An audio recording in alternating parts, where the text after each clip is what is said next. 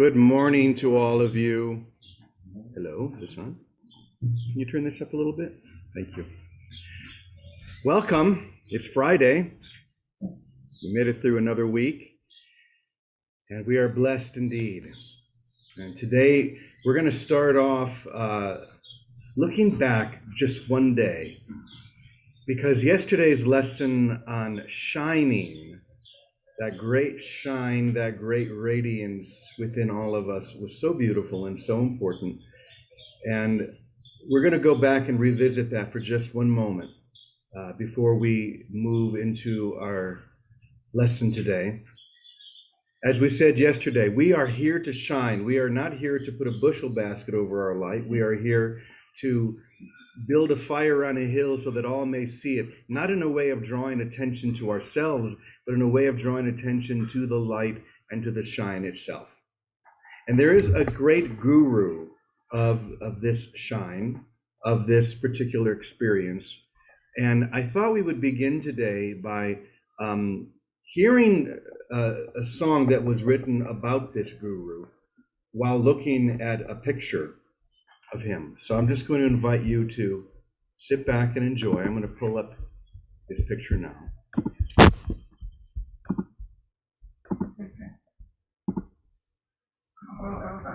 There we go. Okay, so just take a deep breath and let's begin to shine.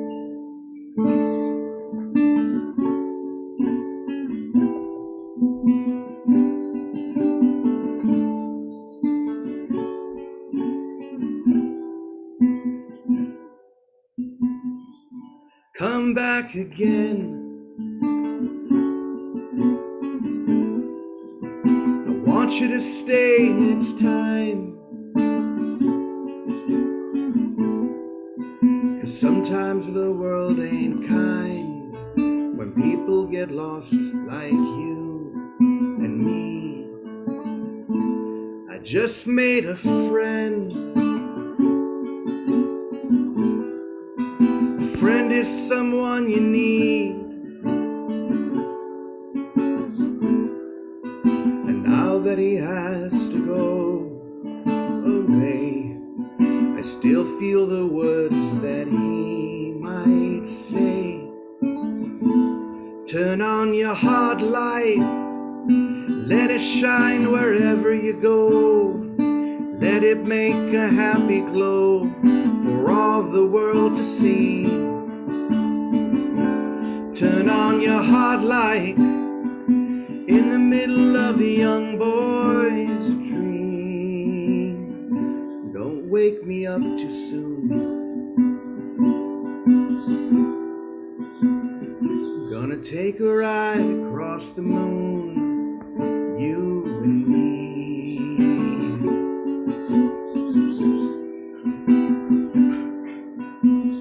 He's looking for a home, 'cause everyone needs a place, and home's the most excellent place of all. And I'll be right here if you should call. Turn on your heart light, let it shine wherever you go. Let it make a happy glow for all the world to see. Turn on your heart light in the middle of a young boy's dream. Don't wake me up too soon.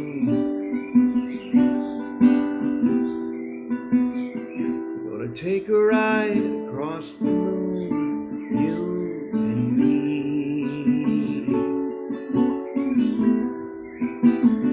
Just you and me.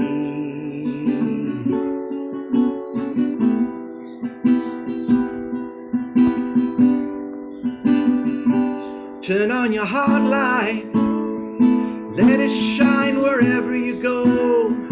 Let it make a happy glow for all the world to see. Turn on your heart light in the middle of a young boy's dream. wake me up too soon.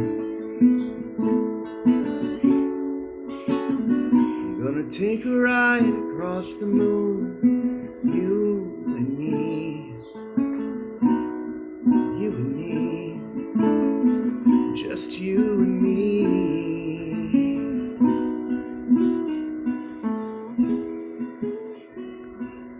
I'll be right here.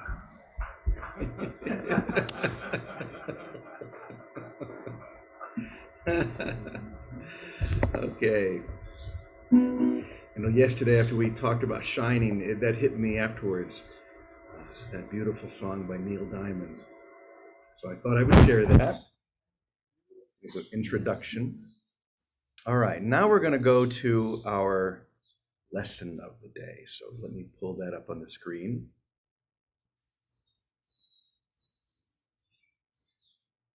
So, I heed my inner guidance and work for my success.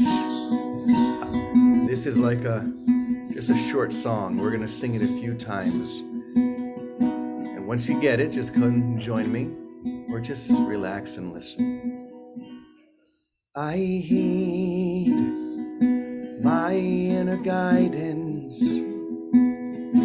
and I work for my success. I allow your voice to speak to me, and I accept nothing less than the wisdom that always enters when I hear the call to love. Your voice lifts me high above this world. Okay, see if you can join me. I heed my inner guidance, and I work for my success. I allow your voice to speak to me, and I accept nothing less than the wisdom that always enters when I hear the call to love. Your voice lifts me high above this world. Okay, we're going to do it a couple more times, so take it even deeper each time we sing. I heed my inner guidance, and I work for my success. I allow your voice to speak to me, and I accept nothing less than the wisdom that always enters when I hear the call to love. Your voice lifts me high above this world. Once more time, very quietly. I heed my inner guidance, and I work for my success. I allow your voice to speak to me, and I accept nothing less than the wisdom that always enters when I hear the call to love. Your voice lifts me high above this world.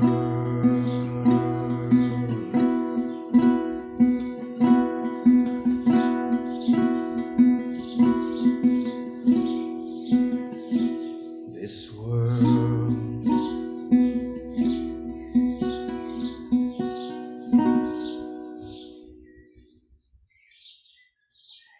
So today's word is guidance. I heed my inner guidance and work for my success. My mind is full of ideas and plans and dreams and goals. At times, it may be difficult to sort them out and formulate a cohesive plan that ensures my success. This is where my guidance comes in. To receive my inner knowing clearly, I quiet my mind to better tune in to the still small voice, my link to my divine nature.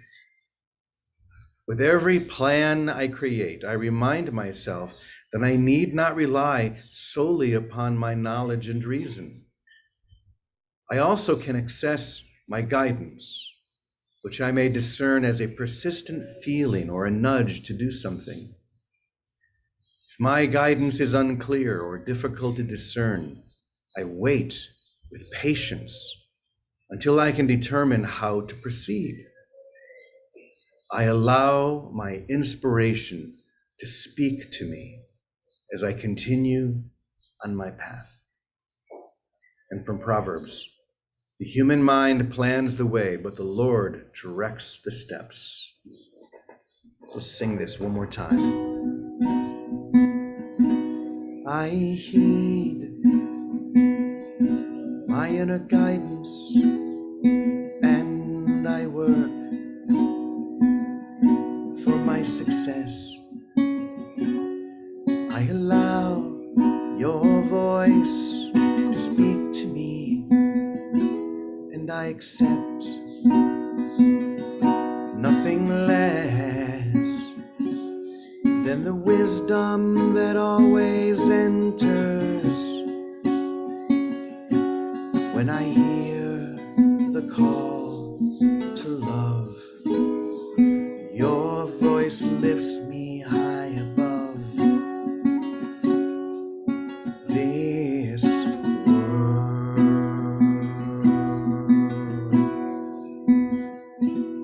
This world.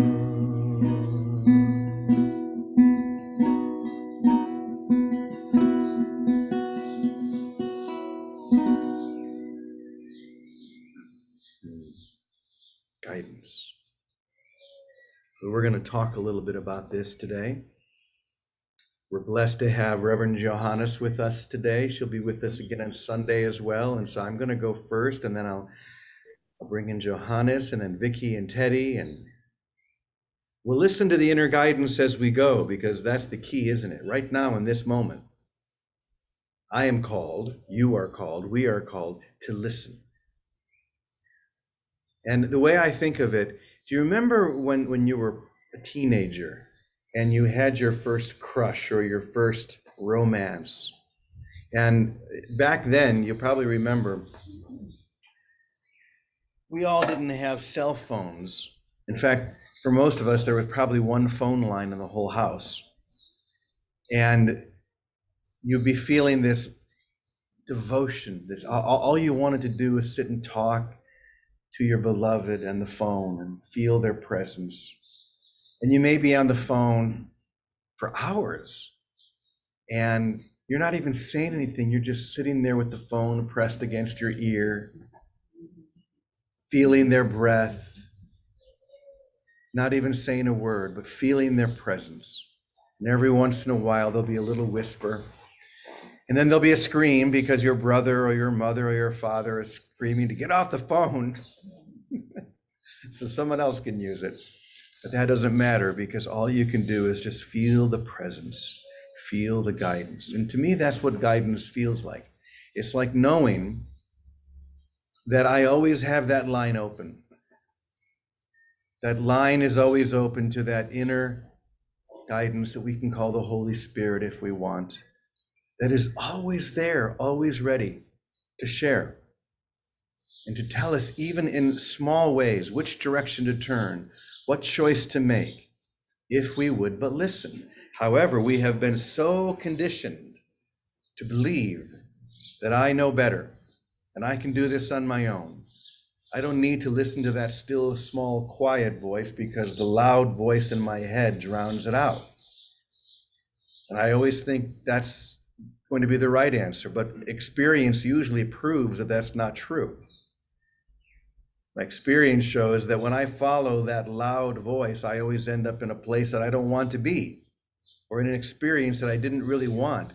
But when I choose to listen and to be still and just to allow that quiet voice, like holding the phone against my ear and feeling the presence of the divine, and then just listening for their breath. Now and then, just a very small, quiet direction comes. And the more I choose to follow it, the louder that direction becomes. The more I choose to listen. Hold on, I'm gonna mute you, Johannes, because I'm hearing an echo. The more I choose to listen and to follow it, the louder it gets. So that's going to be our lesson today, choosing to listen to the guidance. And now, Johannes, I'm going to let you take it from there for a little bit. Good morning. Do you have the echo still, or only when I talk? Okay. Well, first of all, James, I feel so grateful that we come together every morning to share our own way of experiencing the presence of God. We all know that all paths go to go. It takes you to go. So we shine when every time each one of us share their own understanding or their own path. It's just beautiful. So that's the way we really shine. And about today's daily word is beautiful because it talks about quieting the mind. I quiet my mind. I quiet my mind to quiet the chatter of the world. I was writing some notes while you were reading it, and it says the wisdom that always enters when I hear the call to love, and to do that, I go into silence to be able to connect with my divine nature. I quiet my mind to be aware of the presence of God. I usually, it's been like a 30 years thing that I have been doing. Every year, I go away for at least 1 week. And when I say at least, it's because it can take 21 days. I have not done more than 21 days in silence, or 2 weeks, usually 1 week, is to be in silence, to quiet my mind. But today's daily word talks about a silence that we can access every day, any moment, even in your daily activities, to close our eyes and feel the presence of the divine all around us, to feel peace in our hearts, to quiet my mind, to tune into the still, small voice. And I have to tell you, my favorite activity in the whole world is doing exactly that, to quiet my mind, to be in silence and rest in God. At any moment, in the morning, vital, in the morning, because that's my food, that's my life. And I always like to quote some people when I am talking about a theme or something. And I have something from Mahatma Gandhi, and this is, he says, in the attitude of silence, the soul finds the path in a clearer light. In the attitude of silence, the soul finds the path in a clearer light. And what is elusive and deceptive resolves itself into crystal clearness. And then he says, our life is a long quest after truth. So that's what we are doing here every morning. And just wanted to say thank you, thank you, thank you. Thank you, dear one. You know, you brought something to my attention that I didn't realize until you were speaking. And that is how these daily word lessons can sometimes string together into a single experience. So if we go back 3 days, we hear, I rest in the deep peace of God.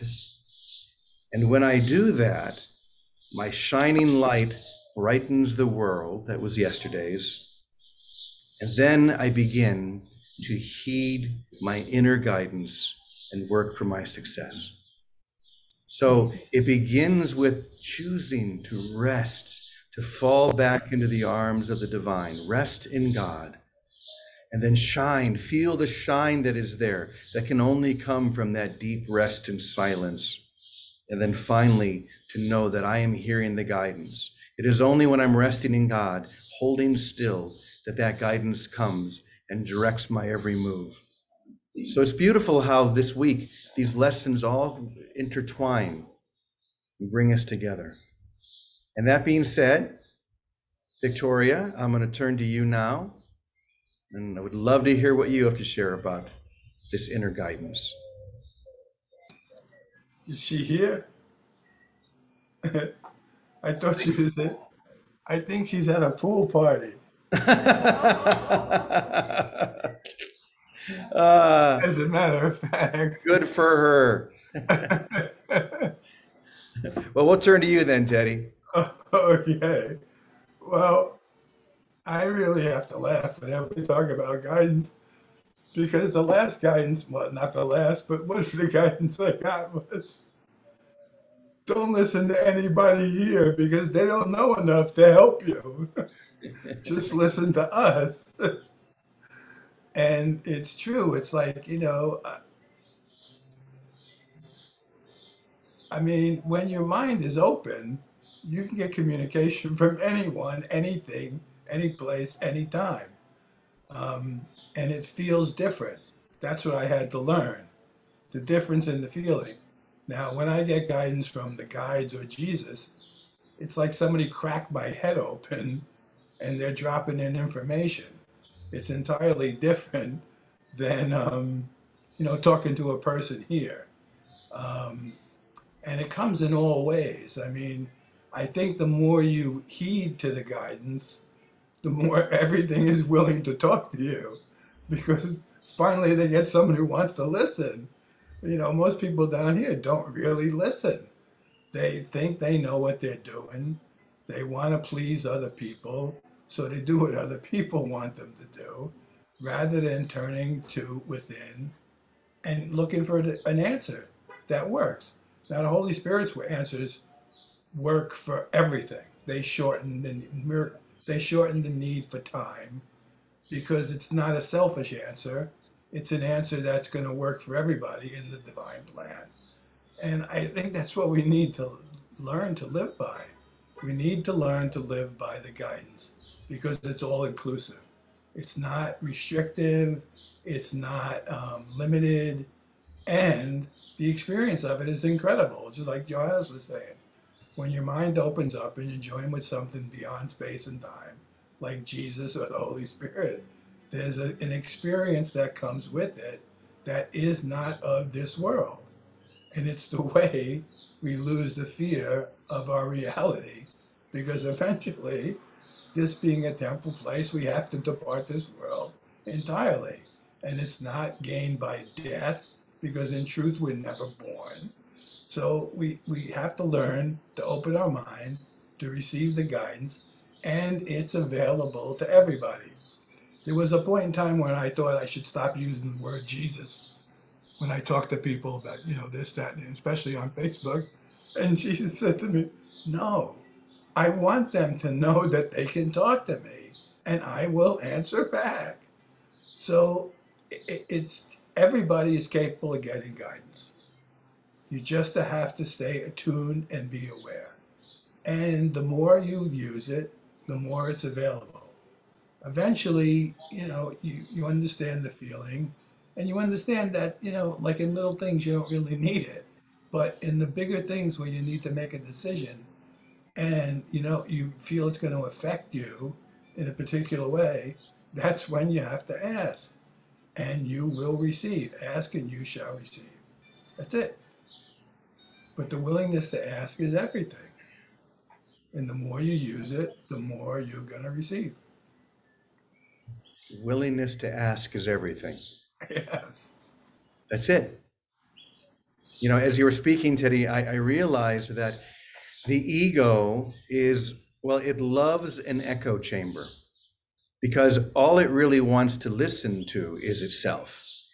And therefore, it's like, say, it's like the internet, or it's like cable news, or it's like social media. All it really does is it amplifies that which you already believe. If you're on Facebook, for example, it's not going to give you the other voice. It's going to only give you what you bring in, what you want to have echoing in that chamber. And that's why it's so, everything is so divided, because we're only listening to ourselves and our own ideas. And I don't consider the possibility that there's a guidance outside of that echo chamber. So this process we're talking about, you mentioned, how it's like your head opens up and the information from that divine source gets dropped in.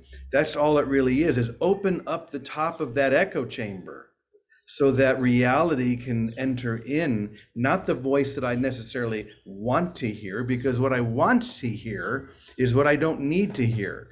What I want to hear on an egoic level is the justification for separation.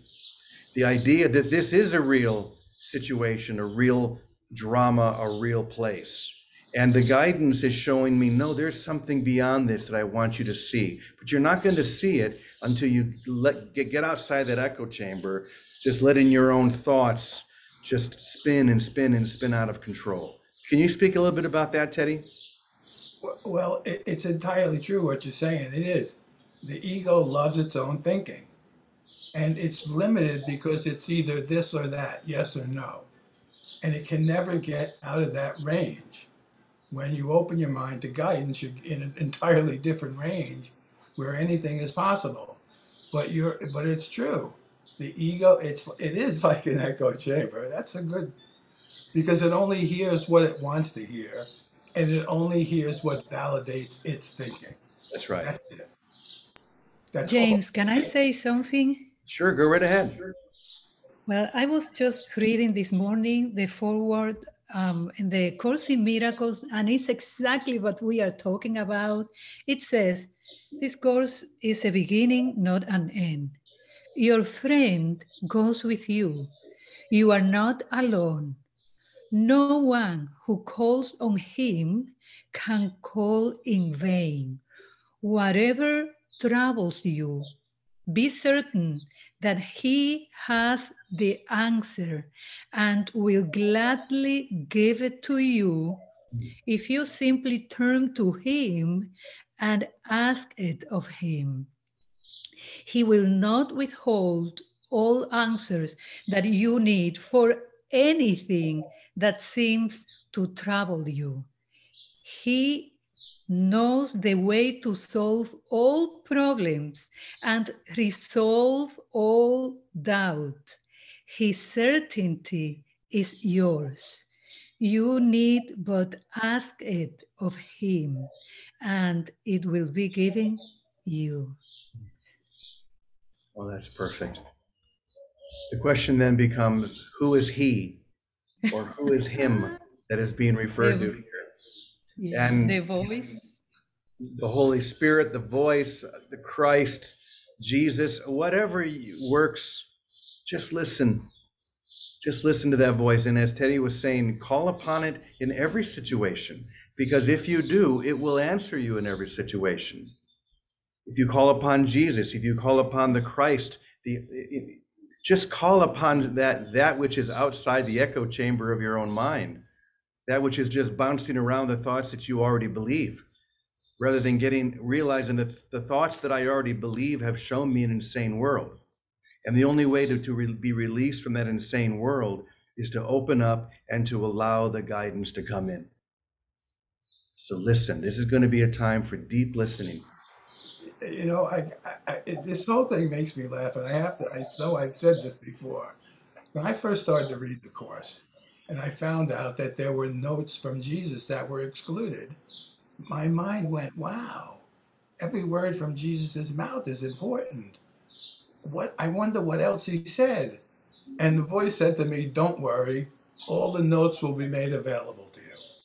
Well, 2 lawsuits later, I'm sitting in Australia, and this box shows up, and it's got the transcribed, every single level of notes from A Course in Miracles that there ever was, from the dictation taken down the dictation pad on through the edition that they published. Bill's edit, it was all there. And all I could remember was when I got the boxes, the voice saying, don't worry, all the material will be made available to you. And that's it. And it's always like that. It is always like that. You just got to be willing to ask. And it happens. Yeah. Which brings us to the final word that we're going to focus on today. And this is such an important word, so I really want to take this in. Trust. Trust the guidance. Trust what you hear. That's a good example, what Teddy just shared.